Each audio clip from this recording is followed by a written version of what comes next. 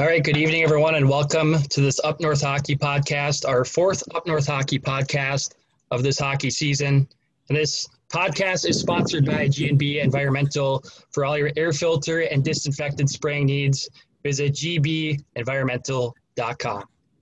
Disinfect your business, facility, or transportation fleet? The experts at G&B Environmental provide electrostatic disinfectant spraying to prevent the spread of the COVID-19 virus, distributing a positive charge that effectively enables disinfectant to attach to all surface areas where viruses, bacteria, and fungi live, destroying them instantly. Electrostatic spraying is quick and safe. On-site testing is included. G&B Environmental is a Better Business Bureau A+ member. Call 952-469-3024 or visit gbenvironmental.com. And now joining us today on the podcast, we have Grand Rapids Greenway Lightning head coach Brad Hyduke and also senior forward Claire Vekich. We thank both of you for joining us here tonight. And how's the team feeling? We just got the news that practice will start next Monday for practice, and then games will start January 14th. How's the team feeling? As you know, and having covered high school hockey here this fall, that it's been a roller coaster, I think, for kids, coaches, ADs, parents, everyone kind of anticipating the start of the season. And now that we really do have a green light, even though I think some people behind their back have their fingers crossed waiting for the shoe to drop, that just isn't going to be the case. Obviously, there may be individual hiccups along the way here, but, the momentum's there. I think things are where they need to be in terms of having successful seasons, and give the State High School League credit where it was easy to maybe be critical of them in the summer and fall. They kind of put this back on the Department of Health and the governor's office to make a decision. They put out their proposals that I think is as high school programs that we like. It's going to extend our season out, and we're about to start a 3.5-month season and fit a lot of games in, 2 a week. I don't think people realize, these kids, boys and girls, that it's going to be a grind. And, where we normally end our season in February, whether you're, losing in the quarterfinals or going to the state tournament, we're looking at Easter now. And, same true on the boys' side. So, the anticipation's high. Obviously, there's some changes that, I don't want to say uneasiness, but that are maybe a surprise or things that kids are going to have to adapt to. But if that's what it takes to play, I know that's where the girls are at. And I'll let Claire speak to that as well. I think I'm mostly just excited and relieved to finally be able to get back on the ice because, like Brad said, it's been a roller coaster. And being a multi-sport athlete, not only has my hockey season been taken away, but my volleyball and softball seasons have been taken away as well. So I think finally being able to start the season up again, and we have to wear masks and whatever, but I'm just glad that we're able to play and have a season at all. I think everybody's excited. I totally agree with that. I feel bad. You have a lot of people have had a lot of their sports taken away from them. And, the one thing, though, is you do get the hockey back here for 3.5 months. And, I can't imagine me being a hockey player knowing that I wasn't going to get to start my season when it normally started. That would have been totally a big letdown, especially when, volleyball got cut short. You didn't know where you were going to stand coming into hockey season. So for that to happen, that's got to be a big letdown. But now you got something to look forward to. That kind of brings me into my next question. How has you handled that in your free time, and how has it been with the rest of your teammates? How, not being able to be around them, not to, communicate with them is one thing, but to be with them in the locker room, to be with them on the practice rink. How have you guys kind of stayed in contact, and how have you guys stayed healthy as far as, keeping that spirit up a little bit? I think something that makes it really difficult is being from separate schools, because I'm from Greenway, but there's also a lot of kids that are from Grand Rapids. And I think that's another thing that makes us so special is we have to go out of our way to see each other. And so I have been on the outdoor rink almost every single day skating. And one of my teammates, Jazzy Bischoff, they have a outdoor rink in the back of their yard. So we've been there a few times, a lot of our teammates, and then a lot of the boys as well.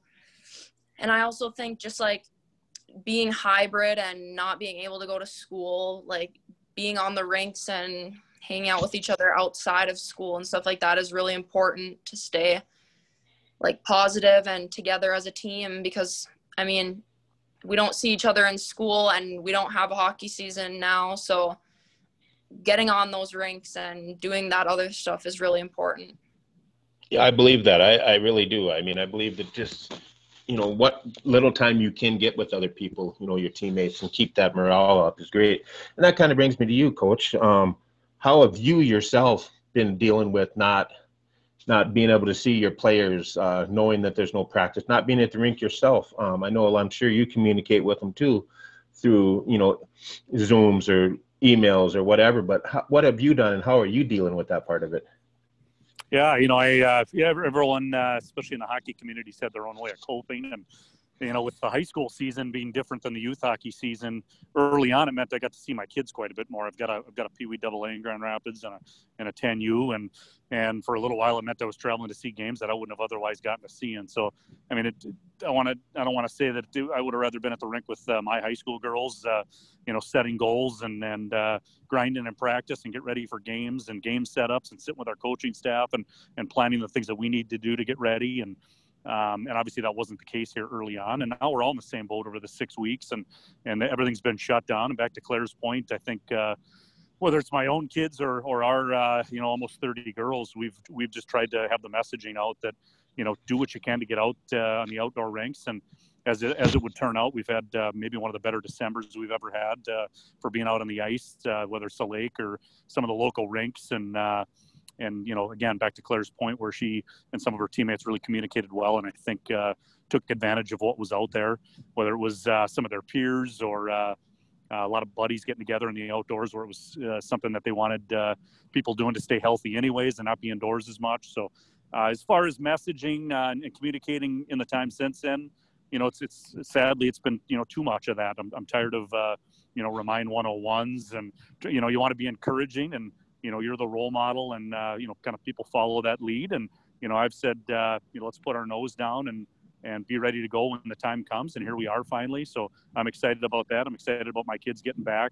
But more than anything, it's, I found myself sometimes in November coming home from school because I was in school, whether it was hybrid or distance, and I'd come home and it was still light out. And normally I'd be at practice and I'd kind of walk around the house looking for something to do. And that's not an experience I've had for about 15 years. So it was a real adjustment. And like I said, we have great leadership in this group, starting with Claire as our captain and our 3 assistant captains. And, we've been doing virtual training through the center in Grand Rapids to keep the girls moving. But I just know that they're hungry and they're ready to go. And regardless of the circumstances or what it looks like starting Monday, we got a group that's motivated and hungry and ready to go. And we have a group that should be hungry because, we like the group we have and we're excited about the expectations and the goals that we're going to have for ourselves. And that's excellent. That's exactly the way to have the attitude for it. I know that this team's probably really hungry to come in to play a season. Last year was kind of a growing season, it looked like.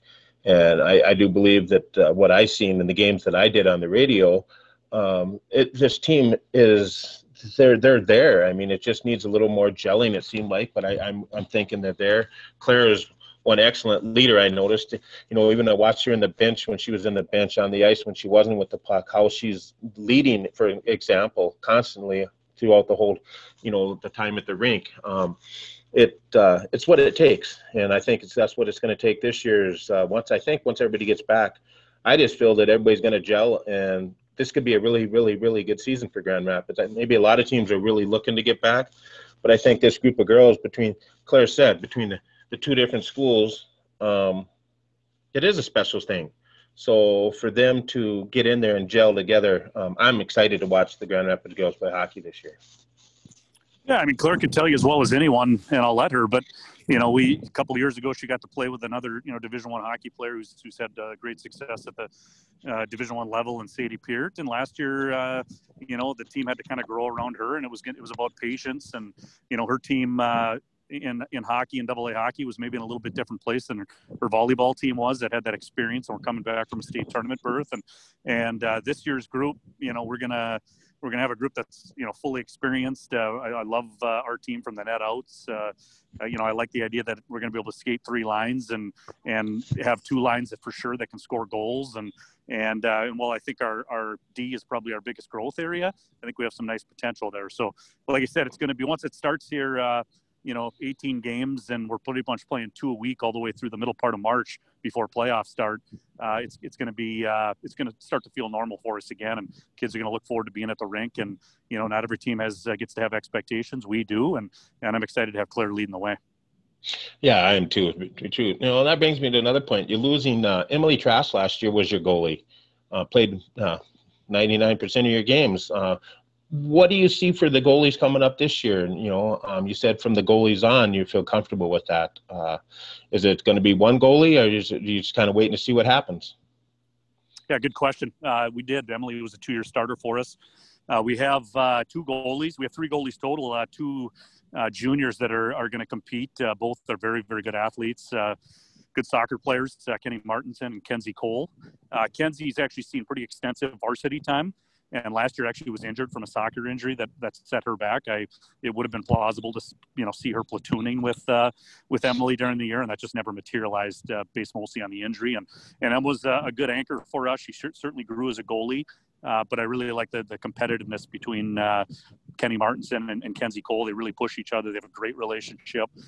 Kenzie Cole's been a national camp goalie, HP 15s.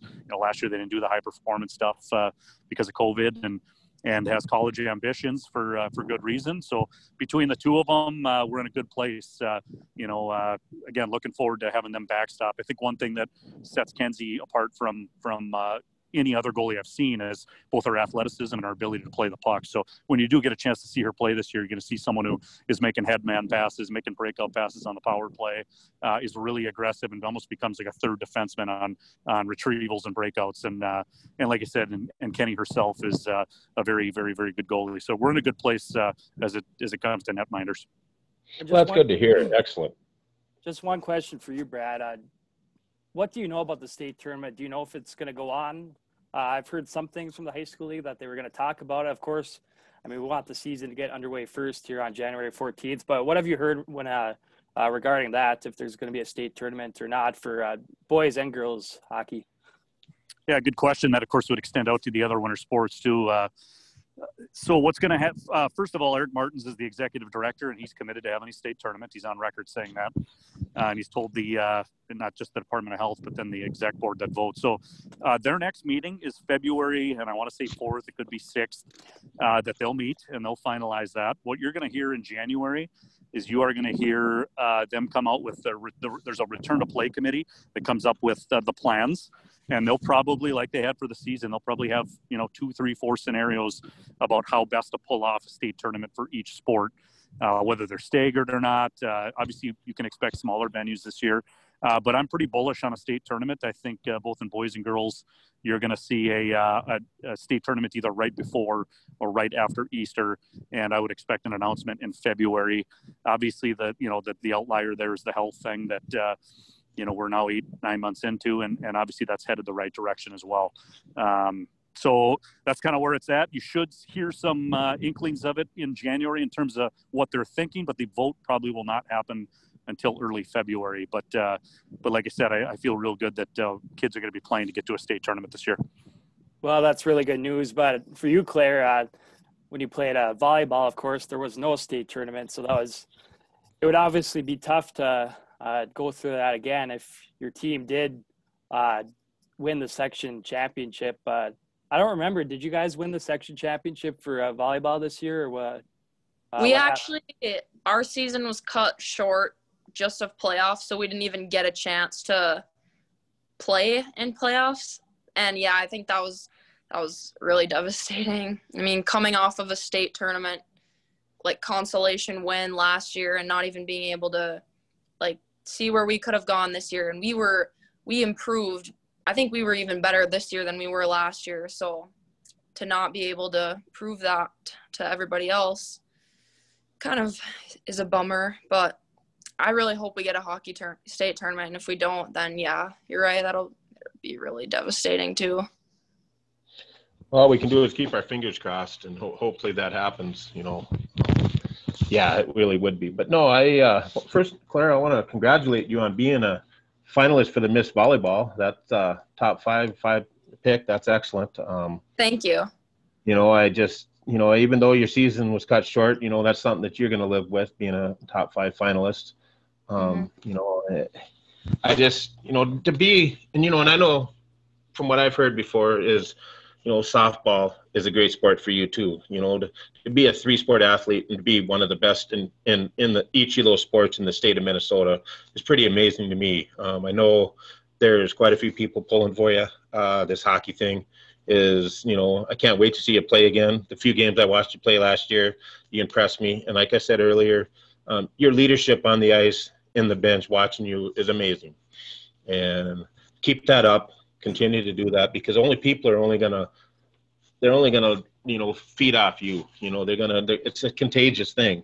People, you know, other players like that stuff. But one thing, you know, I want to mention too is I've known your dad for years, and you know, how would it feel for you to get back into being a state tournament, even though your dad was on that 1992 team that won the Tier 2 tournament for the first time that they had Tier 2 for Greenway back in the day? How would that make you feel to get to where he was?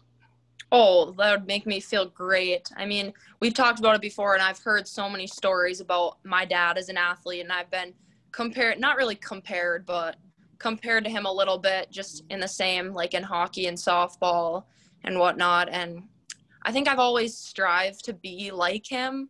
And he's showed me a lot about leadership and hard work. And I think that's why I'm the athlete I am today, is because he's taught me, he's coached me my entire life. He's taught me all of those things. And to get to where he was, I think that would kind of be a goal achieved for me. Yeah, I believe so. I mean, your dad, I played softball against your dad for years. I played hockey against him. Your uncle Derek played. They're great athletes. And I'm sure you've learned a lot from them too, through it. So, no, I wish you the best in what you do. And, you know, being a commit to Bemidji State, how does that fit into this whole thing, knowing that that's where you're going to head next? How does that feel? I think it's a little bit frustrating to not have a full season this year, especially when this is probably the most important year I was going to have, and to not be able to start out the season and see Brad on the rink, and I mean, to have everybody else helping me and improving as much as I can this year before college, it kind of stinks. But I mean, we're getting a season eventually, so I guess I need to work my hardest and do everything I need to do to take it to the next level for next year. Yeah, and I want to know. So you're committed there for hockey? Have you thought about playing like volleyball or softball there too? Obviously, it'd be tough doing that at the college ranks, but are you going to try playing a different sport, or are you just going to commit to hockey?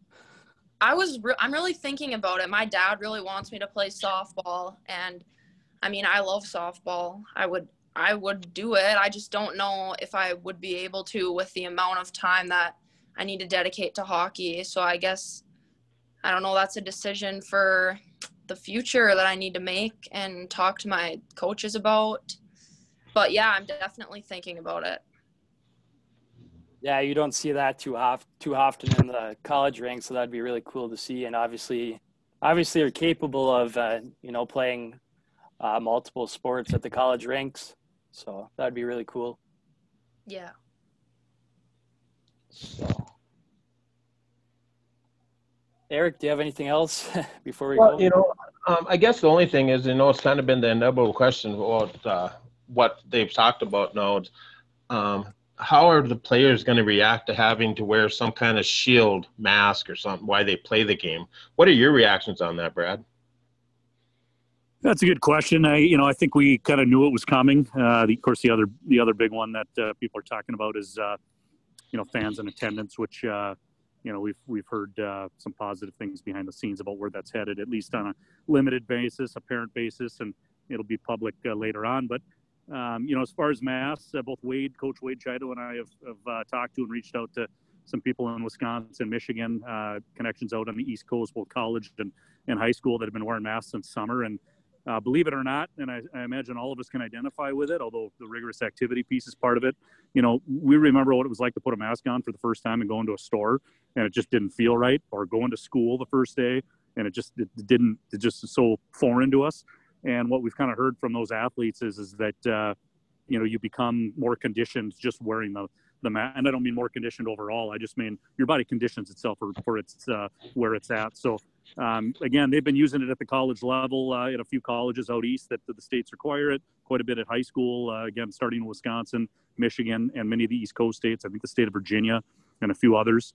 And kids have been wearing them, and I think it's a temporary inconvenience. I think kids are adaptable, going to do well with it, and I think the parents are the ones who are probably going to vent the most. And I don't blame anyone for being frustrated. I get that, but at the same time, these kids they want to play. They're going to do what it takes to play, and if this is what's deemed to be important for the kids to play right now, we're going to roll with it, and hopefully it's something that as we get further on into this 3.5 month season.